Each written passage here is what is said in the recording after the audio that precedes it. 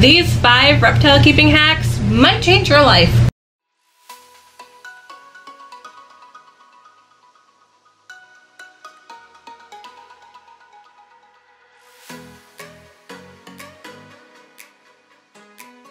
Hi everybody, welcome back to my channel. If you're new, welcome. My name is Zoe, but most people know me as the Reptiles.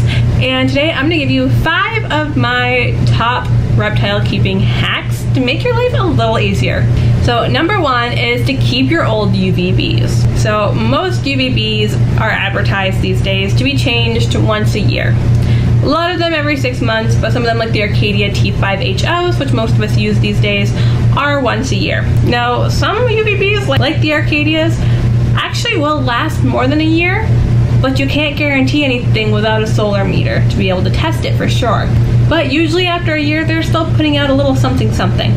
So when you replace them, it's nice to keep those old ones on hand just in case something ever goes wrong, your UVB burns out, something breaks, so that you have the backup bulb to swap back in so your animal doesn't have to go without UVB while you order a new bulb.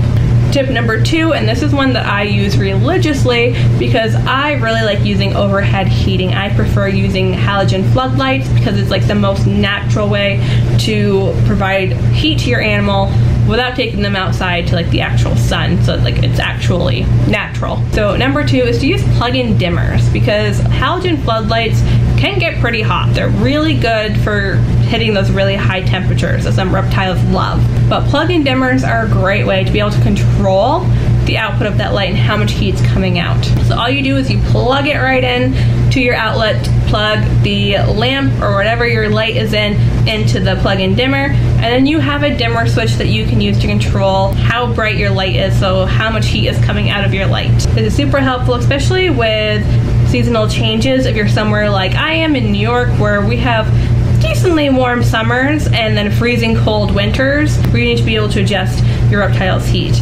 Rather than just completely replacing the whole bulb, I can just walk around and adjust those dimmers. This next tip is one that I learned for arid bioactive setups. Now, none of my enclosures right now are bioactive, I don't think. I kind of let them go a little bit. Oops. But when I was really on top of trying to keep them bioactive and getting them going and everything, the tip that I learned for arid bioactives, and this is a question I got a lot when I was setting up some of my arids, is how do you keep your isopods alive? And something I learned was overflow your water dishes. So obviously you don't want to completely saturate your whole enclosure and raise the humidity up a whole lot if you've got an arid species. So what we do is we just raise up the humidity and the moisture in that one area.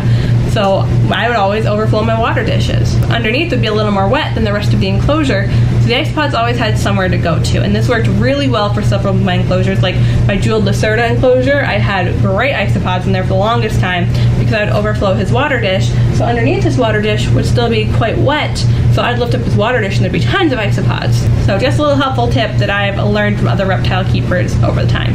Number 4, some of you probably already know this one, but if you don't, you can get free naturalistic decor. And what I mean by that is you can go out to the woods and get yourself moss, rocks, driftwood and sticks, like leaf litter.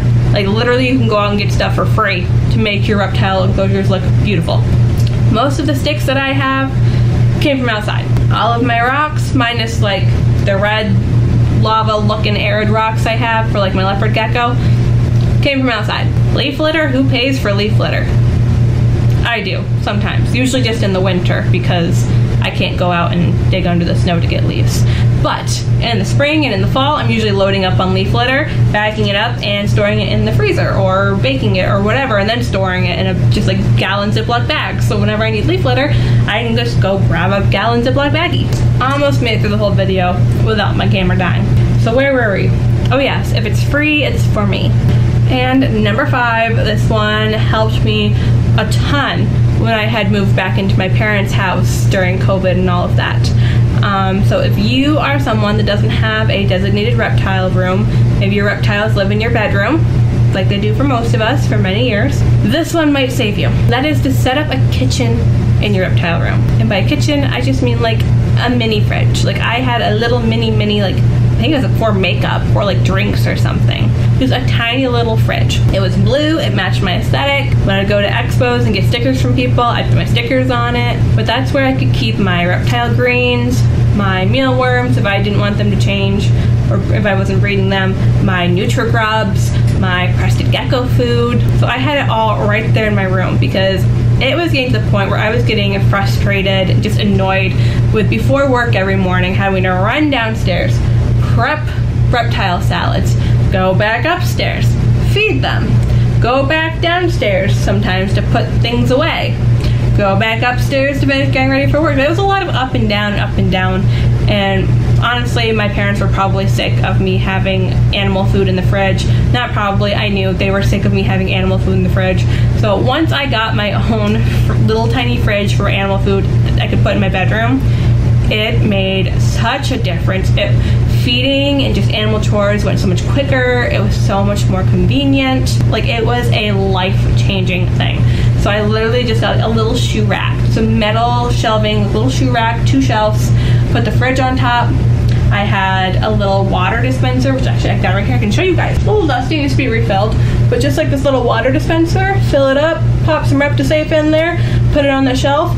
If I had water dishes that need to be topped off or refilled or whatever, I'd just bring them over, hit the little tab, so there was no walking down the hallway to the bathroom and back multiple times. I had this sucker right there. It was great. And then I had a little bin that had like my calcium and my vitamins and my bee pollen and like my Repashes and like all of that other like assorted reptile food related things. And then of course my tong jars that I was making and putting in Etsy. I haven't done these in a while. It's on my to-do list, especially because I'm vending expos this fall finally after years, and I really want to bring tong jars with me and get them back in the shop. So eventually you will see these back in the shop again. But my tong jar, so all of my tongs and everything. Right now I've got tongs and snake hook and everything, but my tong jar. So I literally had like a whole little kitchen in my bedroom, which just made my life so easy, better organized. I wasn't having to run down the hallway or downstairs to the kitchen. Like, life-changing. So those are some of my favorite reptile keeping hacks. If you can think of more, leave them in the comments below so we can all help each other out here. And as always, thank you guys for watching, and we'll see you for the next video. Bye!